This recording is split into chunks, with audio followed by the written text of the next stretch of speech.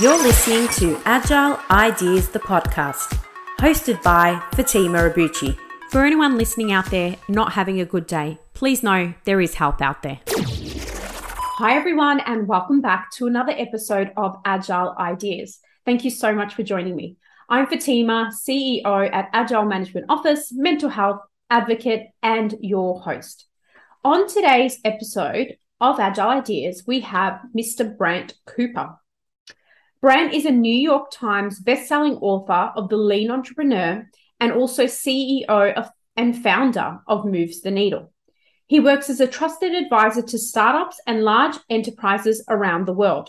With more than 25 years of expertise in changing industrial age mindset into digital age opportunity, he blends agile, human-centered design, and lean methodologies to ignite entrepreneurial action from the front lines to the C-suite. As a sought-after keynote speaker, startup mentor, and executive advisor, he's traveled the globe sharing his vision for reimagining 21st century organizations through agility, digital transformation, and a focus on creating value for customers. He helps leaders navigate the uncertainty brought on by increased complexity and endless disruption. You can learn more about Brant at www.brantcooper.com. Please join me in welcoming Brant to the show. Hi, Brant. Welcome to the show. Thank you for having me.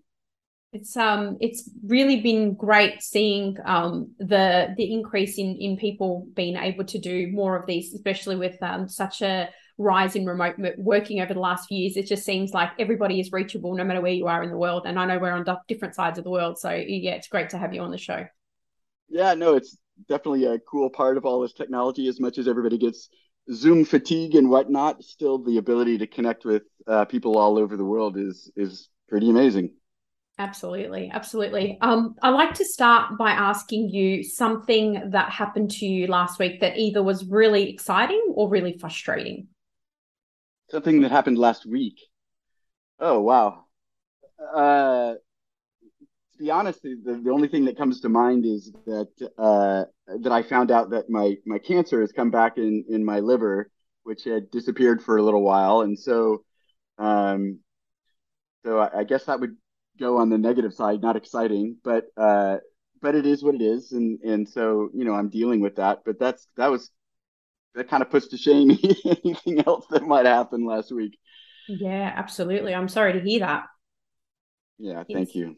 And thank you for keeping the time and having a chat with me today. So I appreciate it. Oh yeah, no worries. Listen, I try to stay active and engaged with people, and I mean it's not a time to shrink away. So I just got back from playing pickleball, and life goes on as normal as possible. Yeah, absolutely. And I know you do a lot in the mindset space, so positive mindset all the way. So tell us a little bit about yourself and your background and how you got to where you are today. Yeah, sure. So I like everybody else, most everybody else, I left college and got a couple of jobs, and maybe not like everybody. I was sort of like, wow, this is the rest of the life. Is this what it's like? Is to just go in and sort of get into this 9 to 5 slog. And so I guess I was never that way. I dropped out after a couple of years and wrote a novel, even though that didn't do any good. But one of the characteristics that I talk about when I was working was that I was maybe not a very good worker. Managers, sort of tossed me around like a hot potato. Nobody wanted to manage me. So why was that? Was I not an A player or whatever they call them? And of course, really what it was is that I wanted to do things my own way, and wanted to be able to exercise my creativity and my intelligence. And lo and behold, that's sort of what everybody wants to do, right? So I ended up joining my first startup in the late 90s in the San Francisco Bay Area. And voila, I sort of discovered, wait a second, there really are companies that the way they work is expecting people to exercise their intelligence and their creativity and to solve problems, not just be told what to do. So that was really sort of my first, I don't know, epiphany in that regard. And after the dot-com crash, I was writing about that, and also really why are we trying to squash that in startups? In other words, we tended to try to teach startups to act like big businesses where all of that sort of thing is lost. And of course, Agile was probably just emerging in those days, and I think it was developed by people in the startup scene mostly who were developing software, who also were like, why are people telling us what to do when we are the ones that know how to do it? And yes, we need to be held accountable, but let us go do our job. Mm-hmm. And so I've sort of started writing books on lean startup and customer development and agile principles, and ended up writing several books on that, and started a company, Moves the Needle, that brings that sort of mindset, that entrepreneurial spirit, to very large organizations. Um, and I guess, sort of the last book, the epiphany was, is that this isn't just for tech. It's not just for software. It's not just for startups. It's really that we live in a digital world now. And so all companies need to manage uh, and conduct their work differently. And so that's what it's about. And that's what finds me here with you all. It's really interesting. And most recently, we sort of were writing some things around agile in banking, which is an industry I've spent a lot of time in, and it's so fascinating to me how many people believe that agile is purely about IT. And I get that it started there with some really brilliant minds coming together and trying to find more effective ways of doing things, but it's so much more than that. And I know we're going to get into that, especially with your product background. But just resonating to sort of what you described, I do feel that in sort of large corporate, and the reason I left 6 years ago was because there was a constant sort of quashing of ideas and suggestions and that entrepreneurial spirit that I think a lot of us have. Maybe not everybody has that personality and maybe has that drive from an entrepreneurial perspective. What do you think businesses, big businesses, should do or could do to inject that entrepreneurial spirit so that they can be, basically keep up with the times with the startups that are absolutely blowing them out of the water in some instances? Yeah, well, I think the threat to them is actually not startups so much as all of the other things that are disrupting business these days, things like the pandemic and supply chain shocks and ransomware. And to me, that's really what my last book was about, is that those are the disruptions that are going to interrupt our normal course of business. And that's the new normal. That's not going away.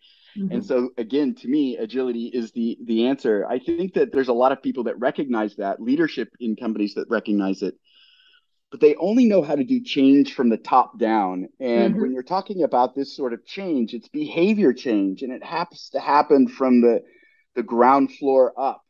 And in order to get the ground floor to start behaving in these new ways, you Mm-hmm. need different incentives and different metrics and different inspiration, and a sense of trust between them and their managers that allow them to make mistakes and to figure things out.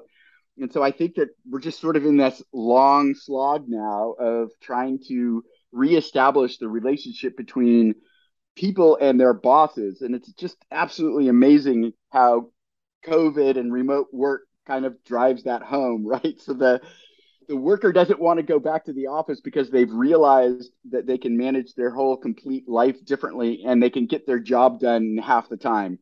Managers, on the other hand, hate that they're at home because they can't see that their employee is sitting in front of the computer for 8 hours, as if that's necessary to achieve their job. So I think that we've got a trust problem in there, and I think that has to be overcome. I typically counsel people to start by forming a team. So you're not managing individuals and trying to get them more entrepreneurial. You're doing sort of Jeff Bezos, Amazon's two pizza team, and you're Mm-hmm. assigning them a challenge in some way that's going to have an impact on the business. It doesn't have to be innovation or something big. It could be, Mm-hmm. hey, our design group's not getting along great with the manufacturing group, or Mm-hmm. our sales scripts aren't working anymore. I mean, so anywhere, this is the key, anywhere where there's uncertainty. And so it requires leadership to do a little bit of self-awareness and evaluation, going, okay, well, where do we face uncertainty in getting our job done? Let's spin up a team whose sole job is not sole job, whose job is, in addition to what they're doing, is solving that problem. And the hope is that by empowering a team to do that, you start building the trust that allows the Mm-hmm. manager to start delegating decisions to that ground floor, grassroots level of employee.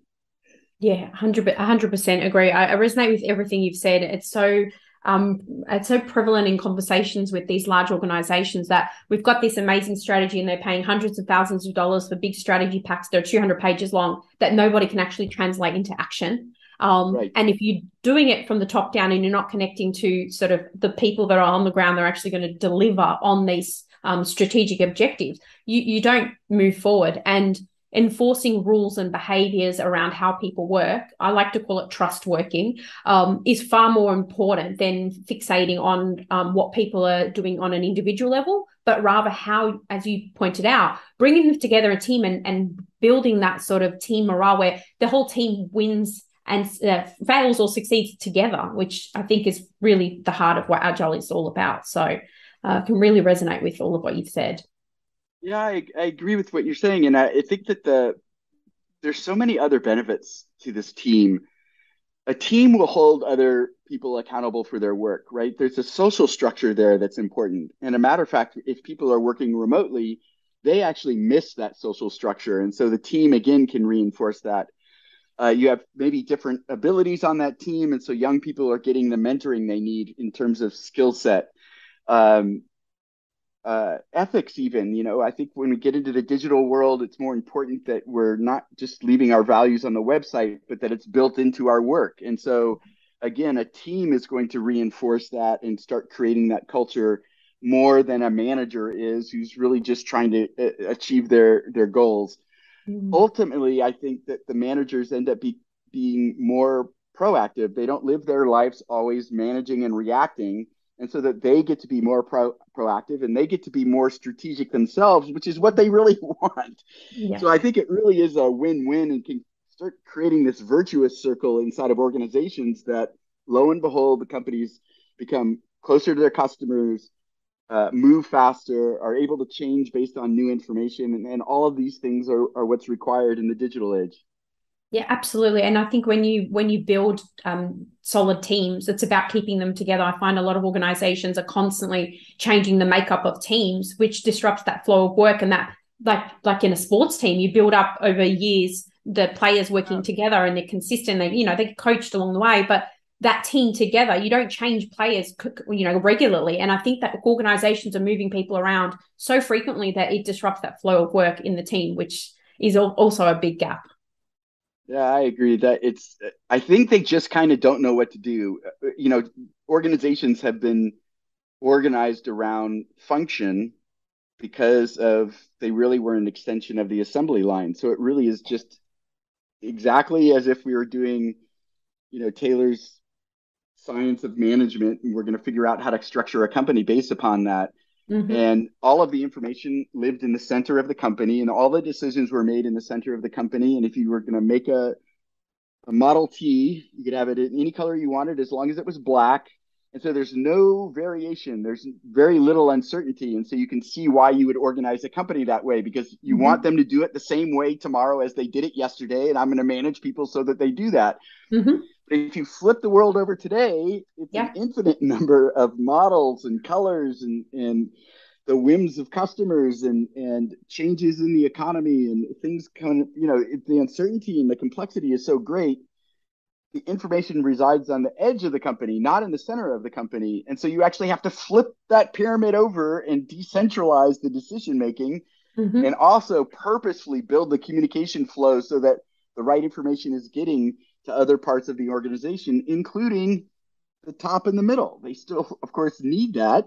Yeah. But it's interesting. It's not a coincidence that this is when Agile rose. Software companies or software teams were the first to encounter that sort of reality. And now, like you mentioned, it's not just R&D, it's everybody inside the company. And I think one of the things that people mistake is that if you organize based upon missions and you had an agile structure, well, there's some people that don't want to work that way, but Mm-hmm. a large part of the organization is still going to look the same. It's just that you got there differently. In other Mm-hmm. words, if you arbitrarily organize based upon function and all engineers are going to go do this, well, organize agile, most of your mission statements when building a product will be all engineering. And so then you're composing the teams of the people needed to accomplish the mission. So in the end, it might look differently, but what it allows you to do is build in the cross functionality and the interdisciplinary nature where that's needed, because of the uncertainty, or the complexity. And that's the difference, because to do that today requires you working across silos and trying to get a designer who's all filled up, and you have to go and get Mm-hmm. on their calendar, or a product manager or an engineer, and it's Mm-hmm. so inefficient. Yeah. And so, this is what digital companies by nature do better, is this ability uh, to work agile. But again, it's not that agile doesn't mean cross-functional. Agile means that you have the ability to form a team based upon what's required for the mission. Absolutely. One of the things I like to to say, Brant, on this space is like when I think about the space that I play in, which is really, there is a lot of work that I do around agile delivery, but there's actually a bigger component on agile governance. And one of the things I'm constantly telling clients is, if you think about it, the typical company has a large portion of people that understand project management fundamentals 101. They do it, live it, and breathe it. But then even today, before Agile sort of rise, there was people in the organization in other departments or other functions that don't understand project management already as it stands. Then you add the layer of Agile, which even Agile enthusiasts, even like me a few years ago, was trying to get my head around all of the various methodologies and ways of working. So now you're asking the functions who don't do delivery as their core to try to understand this agile thing that even agile enthusiasts can't get agreement on. So they have to empathize and understand it's much broader of a challenge than people are making it out to see. So I don't know if you've got any thoughts on that, but that's definitely one of the ones that I constantly are talking about.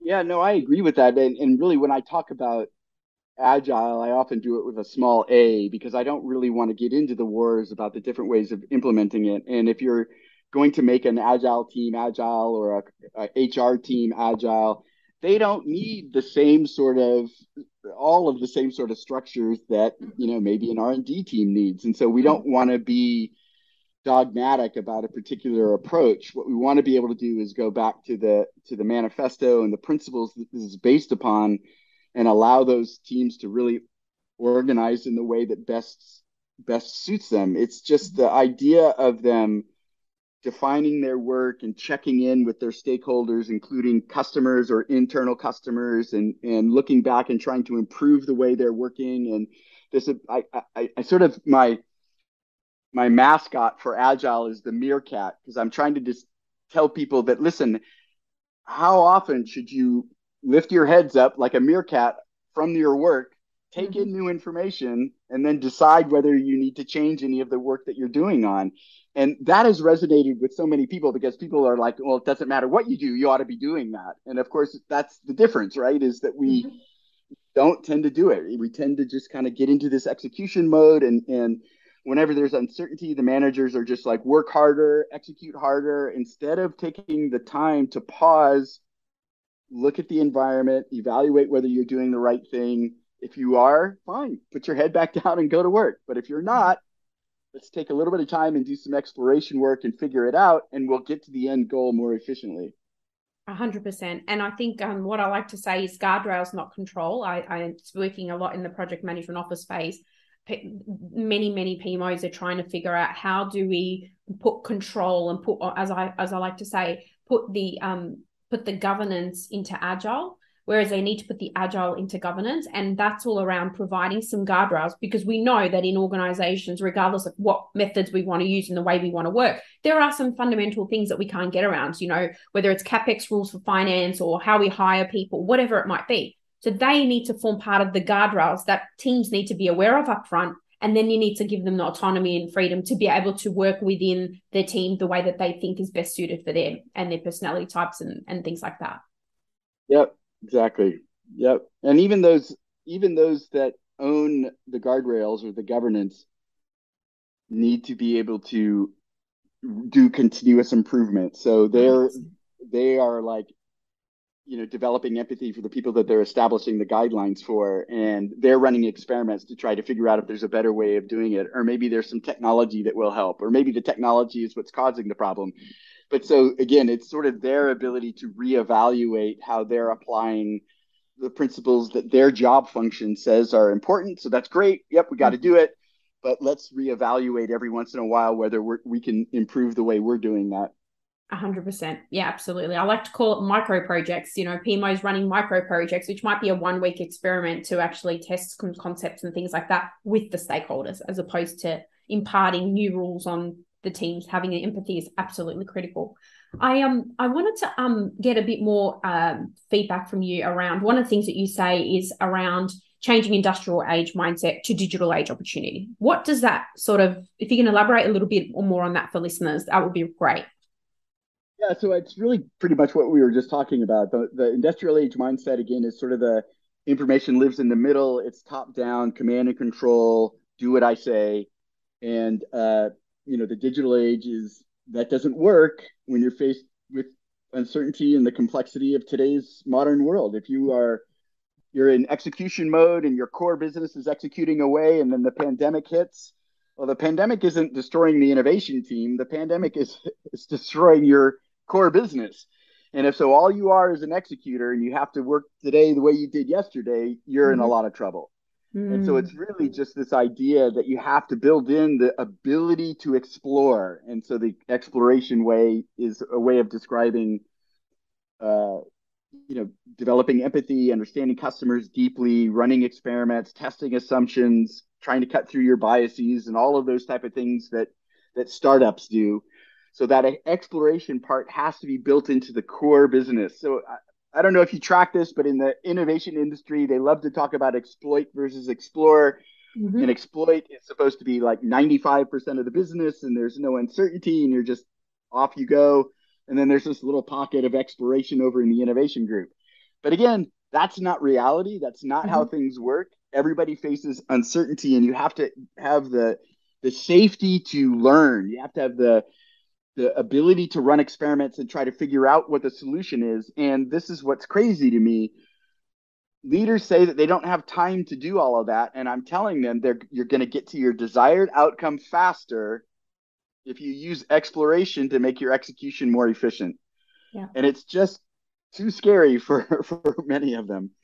Oh, 100%. And I find a lot of the time working with leaders that the main challenge is they haven't taken the time to understand what the broader teams are doing. So, rolling out agile transformations. I mean, agile's not a transformation. It's iterative, rollout of change, but they're running them as big transformation programs. And the people at the very top aren't actually spending the time to understand agile, small a and big A agile, to actually be able to talk from a place of knowledge. Which is also a challenge. So I think they're forever taking some backward steps. Yes, exactly. You, Brant, you talk about RAD, R-A-D, in your book. And yes. Can you explain what RAD means and the elements associated with that? Sure. So RAD is my SoCal acronym for resilient. And so the resilient really is that it's like the palm tree on the shore, strong roots into the cliffside. Usually the roots are built upon sort of the DNA of the company. What is their driving force and how did they get to be successful? And there's a lot of founder energy often, or, the experience or their expertise or their competitive advantage or whatever you want to call it. And that sort of creates the strength of the company, but you also then have to be able to bend in the wind when you get the tropical storms. And so that's sort of my idea of resiliency. You need the strength, but also the flexibility. The A is for awareness. And again, this is sort of the idea that information is coming into the company from the edge, doesn't emerge from the beginning, the center.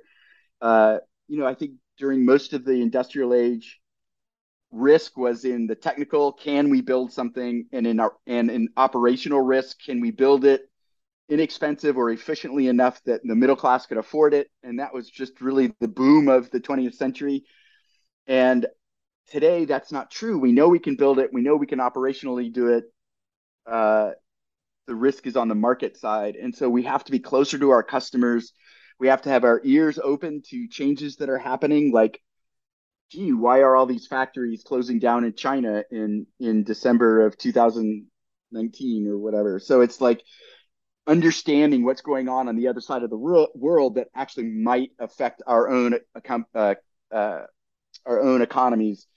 And then the ability, like I mentioned earlier, to establish new communications flows. So this is something that I haven't seen a lot of agile people talk about, is this idea that if you're changing from top down communications and now all of this information is happening on the edge and teams are empowered to take care of customers and to change products in order to solve issues, what's the new communications flow and who has consciously implemented a new communications flow so that other people in the organization become more aware? And then the last D is dynamic. And so that's building into the company.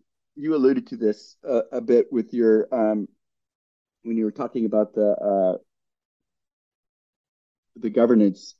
Mm-hmm. You have to build into the organization the ability to change your course of action, right? So it's this dynamism. So the D is for dynamic. And so it's not enough just to be agile and to, okay, new information change, but actually building into the organization this ability to have interdisciplinary decision making and a diversity of skills and decision making. And really, what you want is to advance people inside the company that are willing to change, as opposed to the old school way of advancing people in the company that are towing a particular line. And this is very difficult to do, but I think that it's fast moving digital companies tend to stay fast moving in digital if they're able to build that into the organization. Um, so that's rad. And in the book, Brant, you also talk about empowering people. How would you, or can you give an example of how you would empower teams in turbulent times? We've obviously seen that in the last few years. Can you give some examples of maybe recommendations you've made to organizations or things you've used with your own teams? Yeah, so it's hard as a manager. I know for my own teams, you kind of want to just say you're empowered, and they'll go off and be empowered. But you actually have to teach what empowered looks like. And so, I mean, it's kind of a silly little example, but there are times in Slack where I'll know the answer, but that question wasn't directed at me, and the old me would have just, because of the speed and efficiency, has thrown that answer out there and been on my way. But instead, it's like, no, sit back, let the team figure it out and handle it. So that's like a sort of a minor little example, but it works in a larger context as well. So there's a couple of case studies in my book, ING, including ING in Australia, that was, reacted to COVID, where the teams themselves. It was really kind of funny the way the CEO, I can't remember her name off the top of my head, but the way she was putting it is that a bunch of banks were using that opportunity to go digital, and ING was already digital. And so what they were doing was using that opportunity to go analog. And in other words, they were actually calling customers up and talking to them on the phone and checking in with them to see how they're doing. And I love that example because everybody's always, oh, digital, digital, digital. But yet that ING in Australia went for this human connection. And so it was empowering the teams to be able to go do that, pick up the phone and go talk to your customers. Mm-hmm. And so that's a sense of empowerment. There's there was a city in the Bay Area called Hayward, and it's sort of a poorer city compared to all of the Silicon Valley cities that are around it. And in early March of 2020, the fire chief said, I've got two paramedics have been exposed to COVID. They can't come into work, and there's no way to test them. I think I should set up a testing center. And the city manager goes, all right, go figure it out. And so fire chief went off and found a lab with capacity and set up the very first public free COVID testing like in the US, but before the end of March 2020. And again, to me, that's just like absolutely extraordinary and just this great example of go do it, go make it happen. And so I think that there's all sorts of all sorts of examples. We did this accelerator program for a division of Roche, and at the beginning we have I don't know, we must have had 100 or so people, and it was a very hierarchical organization. They're in healthcare, so they're not allowed to go off and just talk to customers, or so they thought. And they were just so scared, so nervous. They didn't really believe they were allowed to go do this. And their boss was just this giant of a man, must be, I don't know, 6'4", 6'5", and heavy set and just really powerful man, but very soft spoken. And he told this great story about how one of his first jobs, he had to dress up as a dinosaur and go and meet customers or something like that. And so he was just trying to give people this example of like even big, powerful, hierarchical leader will go off and do these type of things. And the other thing that was really interesting about that particular situation was that people thought that they were going against compliance laws to go and talk to the customers. And so we had the head of compliance send out a memo that basically said, here are the rules of the game. You have to say who you are, who you're from, and just generally that you're out trying to improve product experiences and that you want to learn from them. And just by saying those things, there was no legal ramifications. People were still nervous after that. But before the end of 90 days, 90% of the people were just like, I never want to go back and work the way we were working before. This was so much fun and it's so rewarding. And again, it gets back to that ability to exercise your own creativity and your own problem solving and those type of things. And so that was sort of a big program, but that same thing can be caught. You can catch that in your organization just one team at a time by starting next week. Mm-hmm. And just by starting, don't take something that's big and risky. Take something that's small, but has this level of uncertainty and will drive some amount of impact to the organization by empowering a group of people to go solve the problem. Yeah, absolutely. And there's a lot of people, as we were saying earlier, that have that innate sort of entrepreneurial spirit within them. They may never run a business, but inside, like I know I was one of those, and I was feeling quite suffocated, I guess, by corporate because I had all these ideas but without it going through 5 or 6 levels of approval, nothing would get done. So hence why I sort of moved into startup land, which we'll talk about in a moment. But it's really interesting because if you give people those opportunities, they're more likely to be loyal. I mean, hearing about the Great Resignation and I was listening to a podcast this morning and they were talking about it's not about that. There's some people that aren't even going to apply for these jobs because they're finding other ways. So big corporates need to make opportunities in there to be able to, I guess, build on that entrepreneurial spirit, or entrepreneurs, I think is what they call them. Yeah, I agree with you. And I listen, I was never a founder of a company either. I founded Moves the Needle, but that was quite a bit later. And so I never thought of myself as being an entrepreneur either. But I think the mindset is exactly right. There is a certain level of risk that some people are willing to go start a new business. But the first 10 employees are really what you're talking about. They sort of have that. They want to be in charge. They want to drive impact. They want to make the decisions. And there's just a lot of people that way. And there always will be plenty of roles for the people that don't want to work that way. But we should Exactly. design a company so that the ones that do are Mm-hmm. empowered to do so, because that's actually what's going to make your company thrive and survive in the digital age.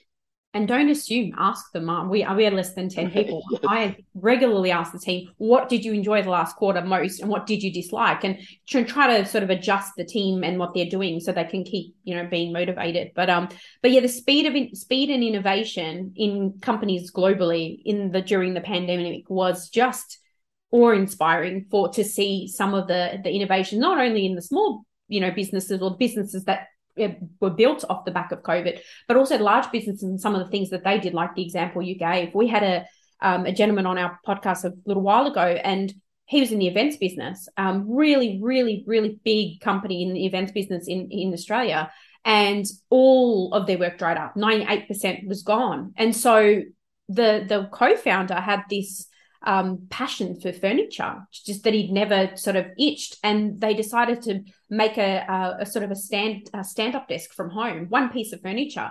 Now they're making millions of dollars on furniture sales. It's That's absolutely amazing. amazing. It's remarkable, but it's great to see that, and that's what we need. Like you said, pick an area that's low risk, and give people the autonomy to maybe make some mistakes, and that's not a bad thing.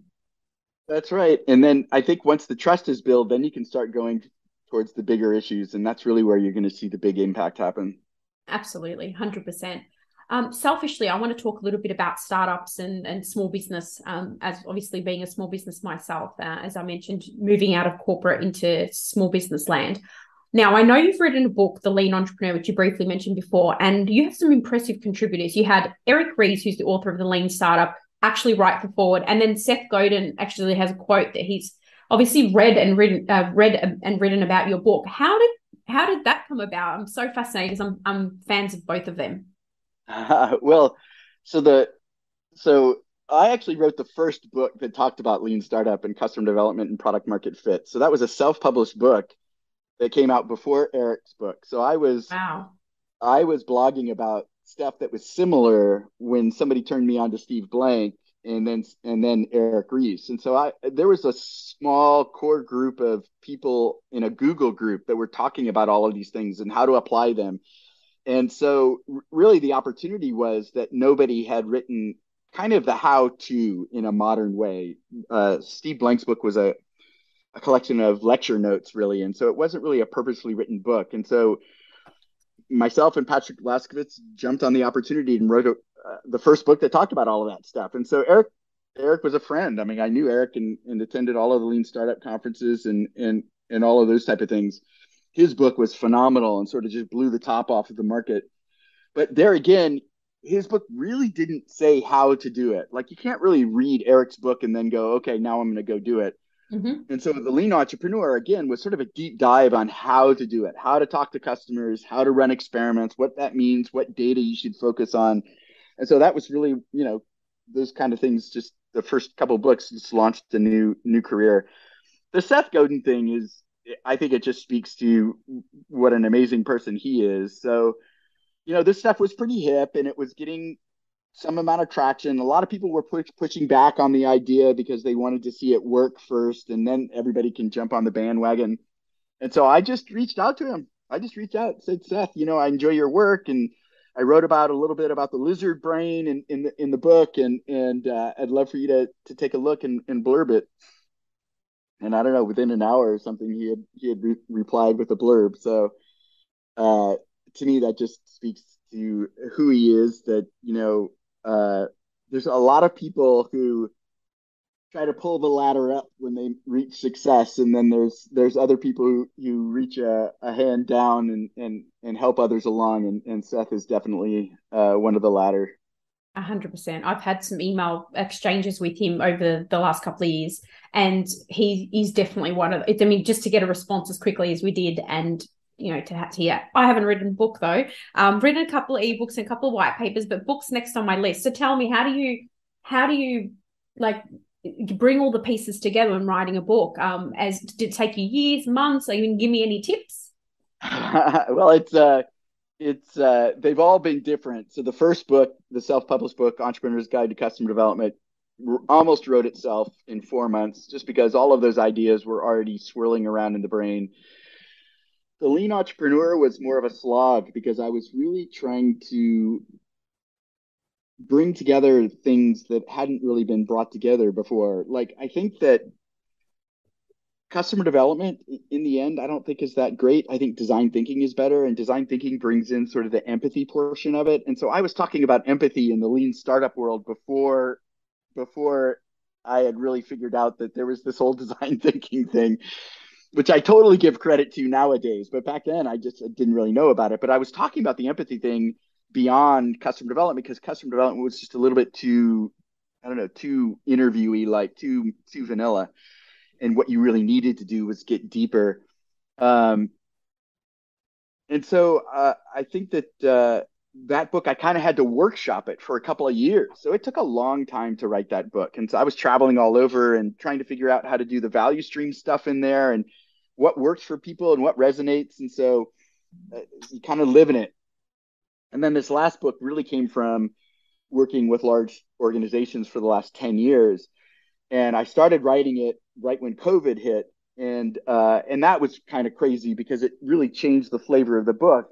I think I started out with sort of here's 10 years of working with innovation teams, and this is all great.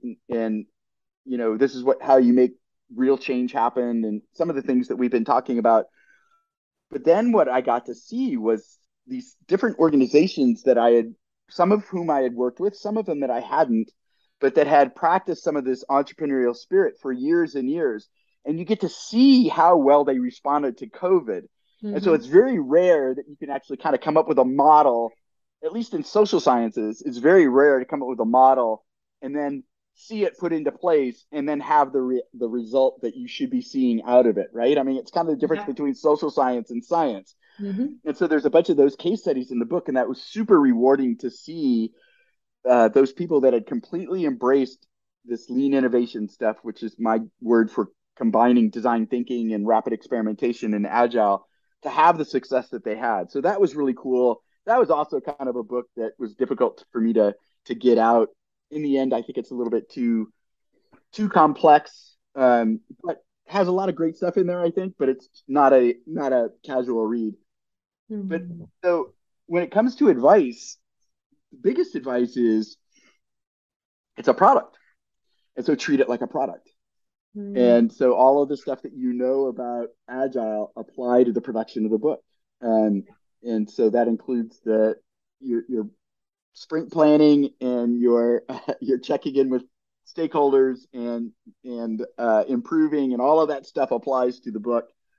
Um, there's sort of bigger questions about whether to self-publish or go with a publisher. Um, and that's probably more than can fit into this conversation, but I'm happy to have that conversation with you if you'd like. Um, it really just kind of depends on what you're really truly hoping to get out of it. Absolutely. No, that's really good advice. I think you're right. I always say to people, everything we do almost is project related. Whether you're planning a birthday party, building a house, etc. But you're right, writing a book. Very simply, we've got the work breakdown structure. Manage it in sprints sounds like a really good idea. You'd think I already would be doing that, but I'm not. But probably spend a bit more time emphasizing. It's interesting. You spend a lot of time telling people how to do things, and sometimes you forget to take your own advice on some things. I mean, I Oh, try to, absolutely. yeah, Absolutely. it's just you're so busy. It's like the hairdresser. You go to the hairdresser and their hair is all scruffy looking. They haven't made any effort, but they do amazing outputs on their products. So it's I think I'm a bit like that sometimes. In the US, we call that eating your own dog food. Yes, yes, I've heard that saying before. I've got a guy in my team who constantly says that, and I was like, "What does that mean exactly?" I mean, I conceptually get it, but it's just such a really random thing to say. But I've heard of that one. There's a few other sayings and terms I've learned. Apparently, in the US, you call them bullet points. We call them dot points. So I've had that debate with some people that I work with in the US. That's Sure, that's funny. a whole nother podcast. I'm sure there's one There out you there go. that comparisons. Um, just sort of kind of ramping down. I wanted to just ask one of my sort of final businessy questions is we you're probably familiar with the words that Reid Hoffman usually says around building the airplane whilst flying it. He constantly says that in his podcasts, all the time. And I'm kind of interested in what you've seen. You've worked with big business, you've worked with small business, you've been in business yourself. What would you recommend in terms of balancing all the things you need to do when you just don't have all the time available to you? Is there any techniques you've seen some of the businesses you've worked with, particularly the smaller ones, that have really benefited them and helped them, particularly when they're low on time and budget? Yeah, it's definitely a tough one. I mean, there's a couple of philosophical things that I talk about all the time. I think that to me, the CEO's job is to deal with uncertainty. And so basically they're in charge of learning something about their business, about how the business is going to succeed. And the moment they've learned that, they need to be able to pass it on to somebody else. It's either automated or it's given to lower cost, lower skilled people that can do it well enough that, Mm-hmm. and then you're on to the next thing. Yeah. And so as a founder or CEO, you're always looking for the bottleneck to growth. And it could be improving the product so that you're getting more engagement. It could be somewhere in the marketing funnel. It could be, really sort of any part of the business. And so trying to create, a lot of this is in the lean entrepreneur, is to try to create some sort of a dashboard. Even at the beginning, it's sort of analog, that allows you to understand the flow of a customer first becoming aware of a product all the way to becoming passionate. And where should I be focusing my energy, that if I solve this problem, I remove this bottleneck, we should see some level of growth. And philosophically, that it's the CEO that should be leading that and then passing off that learning to somebody else. Eventually, if the company's successful and it gets bigger enough, you have other people that can take on those different parts of the bottleneck simultaneously, and that's sort of how you start scaling.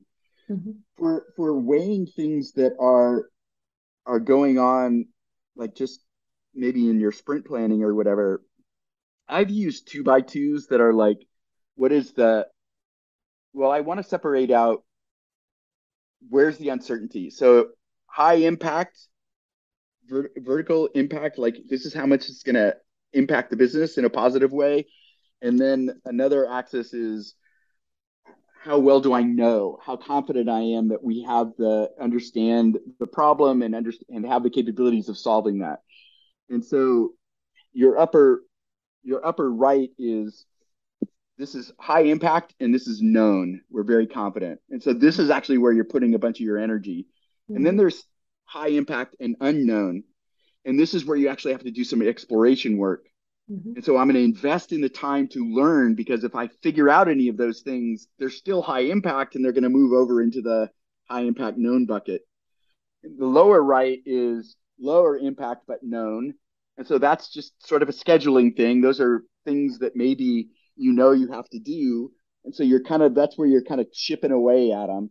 And then low impact, don't know, you're kind of leaving those alone. Mm-hmm. So that I try to get it's one frame, one way of trying to prioritize where Yeah. you're putting your energy. Yeah, makes a lot of sense, especially if some people like me, I have a bit of a monkey brain and I've got a million things I'm trying to do all at the same time and don't have an endless budget, unfortunately. And it's about, yeah, force prioritizing some of those things and not getting distracted with all of the shiny things that could take up time, but may not be as high value, as you pointed out. So yeah, I can Right. definitely resonate with that. Personalkanban.com has a lot of resources where one can use like their own uh, Kanban board to help with that sort of thing. And I kind of have my own version of that, um, which you may and your audience might be interested in. Mm-hmm.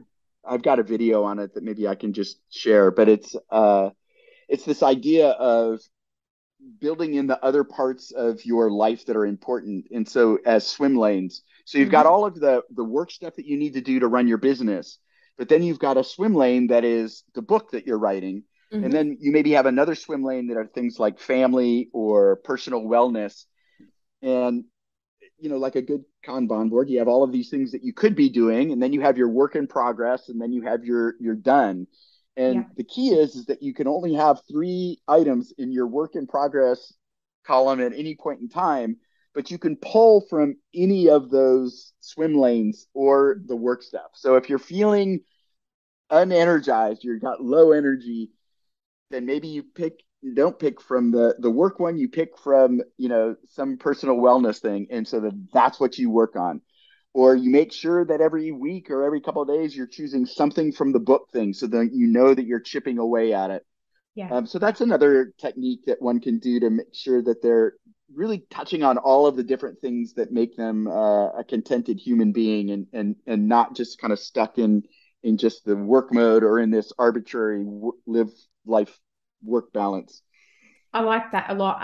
We use the Kanban method for project management officers typically because I believe that project management officers shouldn't be built around a methodology. They support delivery who does deliver using methodologies. So having sort of a Kanban approach to the PMO is actually really useful because not only that it helps them to organize and prioritize, but actually is a transparent aid for the stakeholders who want to understand where they're, what PMO is doing every day. And sometimes challenging what they're working on. It's like, have a look at what we're working on and tell us what you want to reprioritize. So I love that tool. But yeah, definitely happy to share the video in the show notes for sure. Cool. Awesome. Well, that's kind of bringing us to the sort of end of our conversation today, which has been so great, and I'm sure we could have a lot more time to talk to get together and keep going on this sort of fascinating conversation around all these things. I do have a couple of rapid fire questions for you before we close for today. So if you're ready, I'll kick off with those. Okay, go for it. So what was the last book that you read, not including yours? The last book I read, I got through a bunch of them halfway, but actually, probably the last one was maybe The Deficit Myth by Stephanie Kelton. That book, I think, has gotten some traction in Australia. So I think it's a super important book these days for all of the crazy economic things that are going on. In a nutshell, uh, she talks about the fact that budget deficits, federal budget deficits for governments that produce their own currency are not an accurate measurement of whether we're spending too much money or not. And so people are focused on the wrong metric, and that we don't really have to worry about running deficits up to a point where it might cause inflation based upon a bunch of other factors. But it's super interesting and super powerful if we could just get our politicians to grok it. Mm-hmm. If we can get our politicians to do quite a few things, I think things will be better. But what is something that you do that most people would consider strange? Oh my gosh. Well, actually, probably you all would probably think that my pickleball is strange. Has pickleball reached Australia yet? It has not reached Pickleball. Europe. No, I'm not Pickleball. familiar with that. What is Yeah, pickleball? yeah. Well, so pickleball is just like the fastest growing sport in the US. There's actually already multiple pro leagues. It's on TV already. And basically it's played on like half the size of a tennis court. It's a hard paddle with a ball that's kind of like a wiffle ball. There's a bunch of holes in the ball. And so Yeah. it doesn't travel as fast. And so what it does is that it slows the game down just enough that it sort of levels the playing field. You have old people play young people, women beat men, and it's very fast paced. But there's also this whole dinking strategy that makes it interesting, and it's just taking the world by or the country by storm. It's really kind of extraordinary, and so yeah, I encourage people to go check out a game of pickleball on YouTube, and I'm hoping the next time I go to Australia that there'll be pickleball going on. There you go. I haven't heard of it, but I'm not very sporty. So it could be that it's here and I'm just completely ignorant to it, but I will check that out for sure. It hasn't reached Europe, and one of the greatest things about it is that unlike tennis, that it's really difficult if you're not a good player to find somebody to play with and go out and have fun. Mm-hmm. Anybody can have fun with this sport in 30 minutes. I Mm-hmm. guarantee it. I like the idea of it also being, like you said, you could slow down. I think we all need to slow down a little a little bit. So that sounds good. Totally. Nothing's more slower than golf to me. Which is like, anyway, we won't talk about that one. I might have some future golfers on the podcast, and they might not like it. How can people get involved with your work and with Moves the Needle, and obviously your book? Is the website best place? Is there something specific you'd like them to go to find? Well, so let me throw a few things out there. Basically, I'm Brant Cooper on all social media. My email address is brant@brantcooper.com, and I encourage people to reach out to me if they'd like. I respond to all messages. If there's any corporate interest, medium-sized to large businesses, then movestheneedle.com. People can find out more there. And then for the more startup, small business, entrepreneurial side, there's a website called startupbluebook.com, and I'm developing some courses on that for people to learn about some of the things that I teach and that my company does. So that was startupebook.com. Startup Blue Book. Blue Book. Okay, beautiful. I'll put that in the show notes as well. Sounds Cool, like thank you. you're a very, very busy man. Is there anything else that you'd like to share with our listeners? A call to action, a piece of advice, or a question to ponder to close us out today? Yeah, and I always sort of leave with go talk to a customer. I think that even at this in this age, where everybody's talking about so much about understanding customers and customer centricity, it's still amazing to me that it's very difficult to get people to go out and talk to their customers. Mm-hmm. And when you go out and talk to the customers, it's not about just like asking for features, and it's not just about, trying to sell your solution. Try to understand what are the needs that they're trying to address. Try to understand them on a deeper level. I think that competitive differentiation these days comes from insights that you have on your customers that others don't have. And so go off and go find them.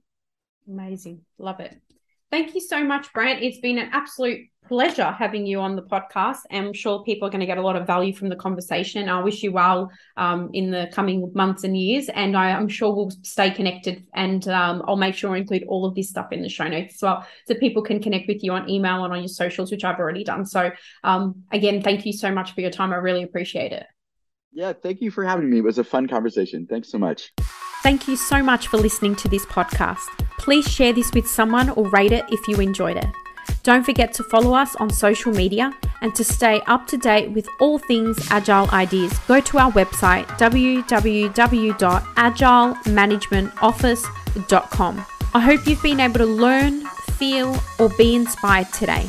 Until next time, what's your Agile idea?